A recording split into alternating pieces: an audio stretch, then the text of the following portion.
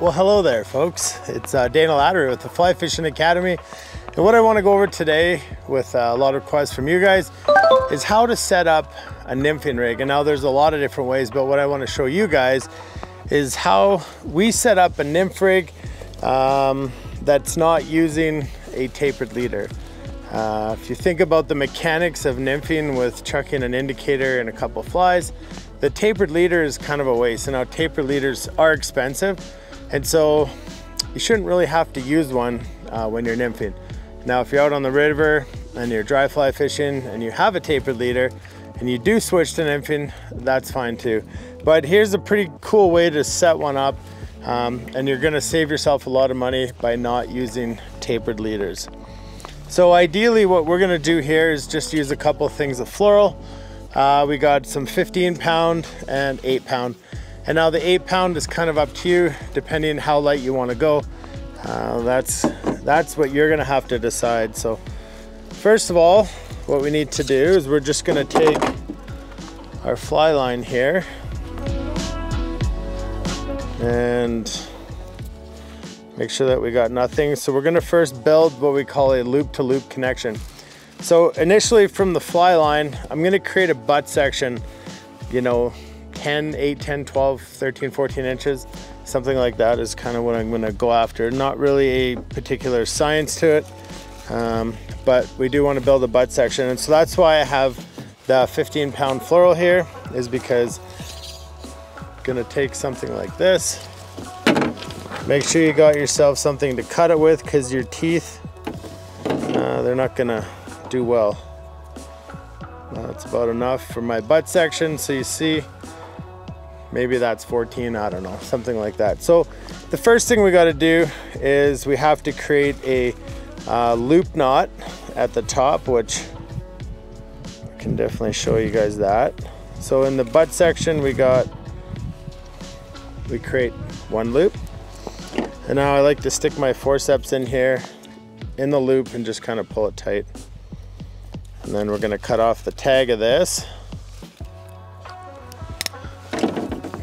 And then in the other end of this, we're gonna create another loop.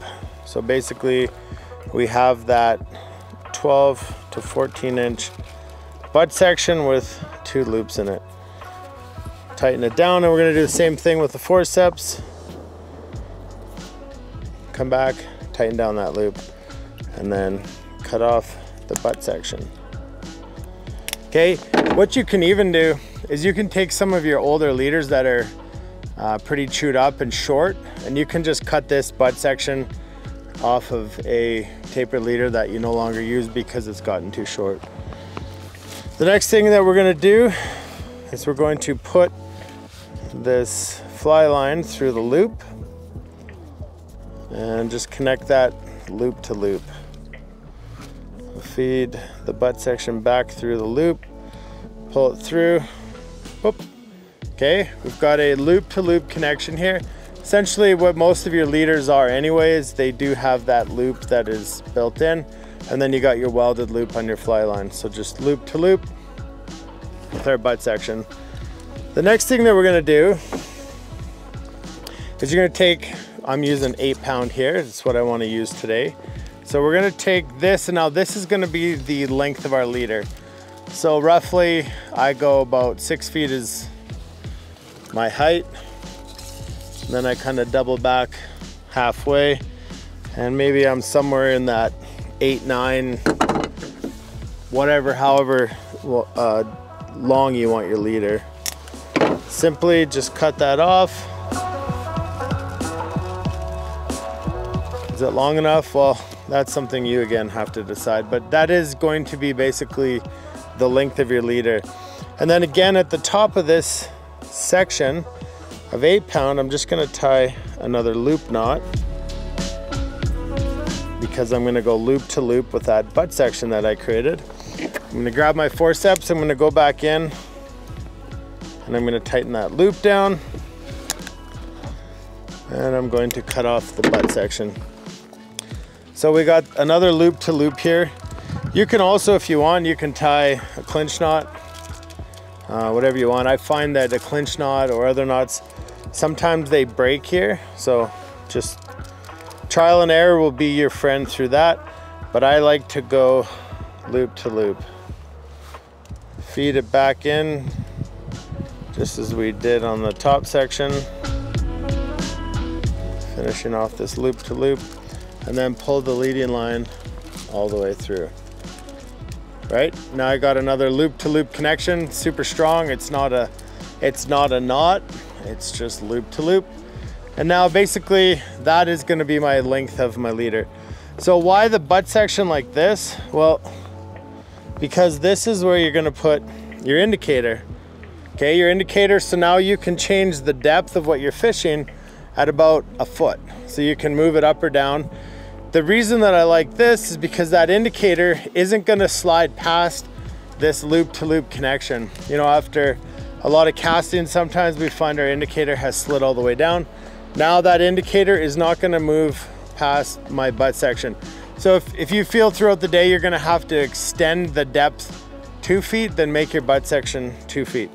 And you'll see we're 15 pound to 8 pound. It's clunky and it's not tapered, but that's okay, because as soon as we attach an indicator on this,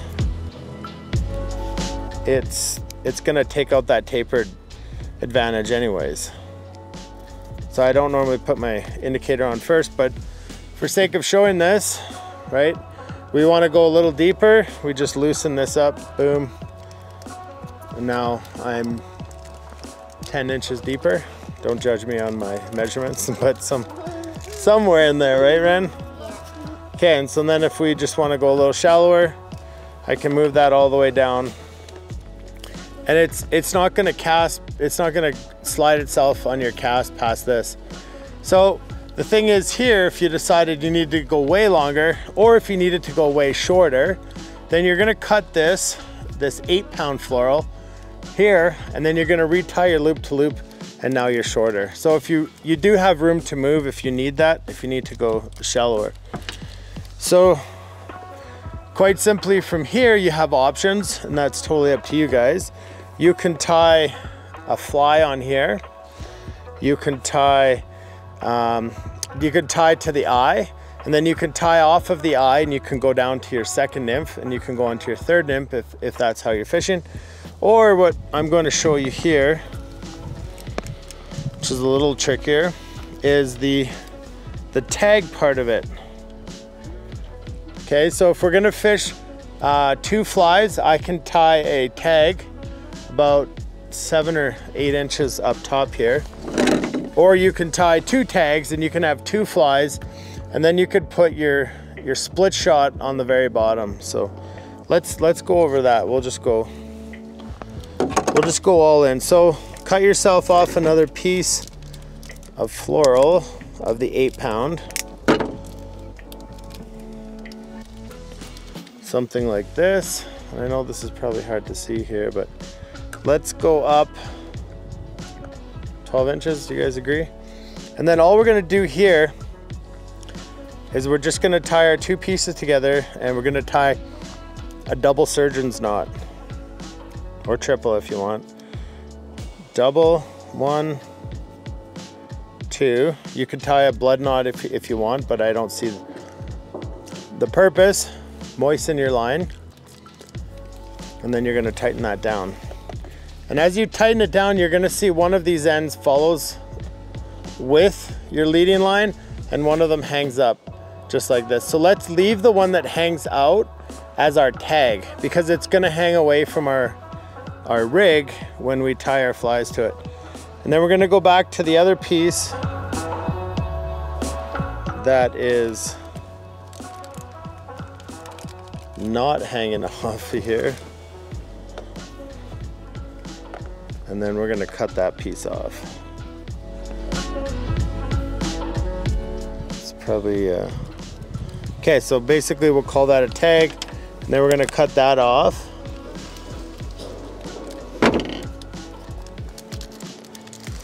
Okay, see, that's on there. And then we're going to go back down here about halfway to the bottom. And then we're going to take the remaining piece and we're going to do another double surgeon's knot. 1, 2.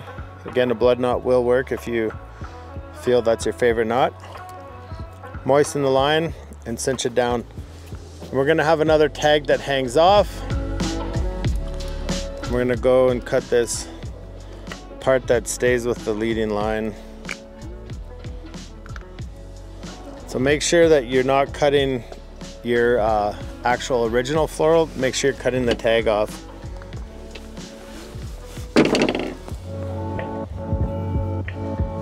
There's only one way to find out for sure, and that's get this set up like this. So now I have 2 tags coming off my nymph rig, and then I have the original floral that's coming down the bottom. And so what we're gonna do here to tie on a piece of split shot is we're gonna tie 2 overhand knots. The first one we're gonna slide all the way down to almost the bottom, and then we're gonna tie another one that is just slightly above it. So say a 1/2 inch.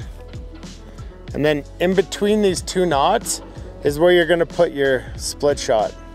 So you're gonna have a rig once you've tied your flies on here, and then you're gonna have split shots here. Your rig's gonna bounce like this off the bottom. Why do we tie these overhand knots here? Because you're gonna put the split shot between those 2 overhand knots. The bottom one, the one lower down the bottom of the river, that one's gonna stop your split shot from sliding off the bottom. And then the one above it, you've created a weak point in your rig so that if your split shot does get stuck on the bottom and you go to give it a pull, hopefully it breaks there, and so we only lose a split shot. So when we bring the rig back in, we can just tie those 2 overhand knots again, and then we can put that split shot in between it. But so basically, you've got yourself, I would cut this one down just a little bit with my teeth. And then you've got your tags, you've got your nymph rig, split shot on the bottom, and 2 tags that hang off of your line like this. You've got a great setup here. So that's kind of a way to set up a nymphing rig with a butt section where your indicator goes, and then straight floral, 8-pound all the way down. Either you tie 2 tags off of this setup with a split shot on the bottom. If you don't want to use split shot, that's fine too. You would just tie 1 tag, and then the bottom would be your point fly. Or you could just go right from this 8-pound, you could just tie on your first fly, and then off the eye of that, you could go down and tie your second fly. You could also go from the hook of the first fly down to your second fly, and then tie on the eye of that. I don't prefer the eye to hook, hook to eye, down like that. I like to go both flies off the eye. So there is a nymphing setup that hopefully you guys can save money by not wasting your tapered leaders. Again, I'm Dana Lattery with Fly Fishing Bow River Outfitters and the Fly Fishing Academy, and we'll see you next time.